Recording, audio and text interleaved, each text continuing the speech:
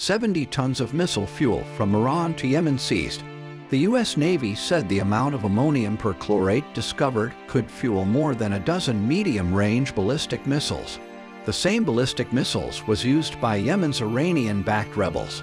Sailors discovered bags of ammonium perchlorate hidden inside of what initially appeared to be a shipment of 100 tons of urea.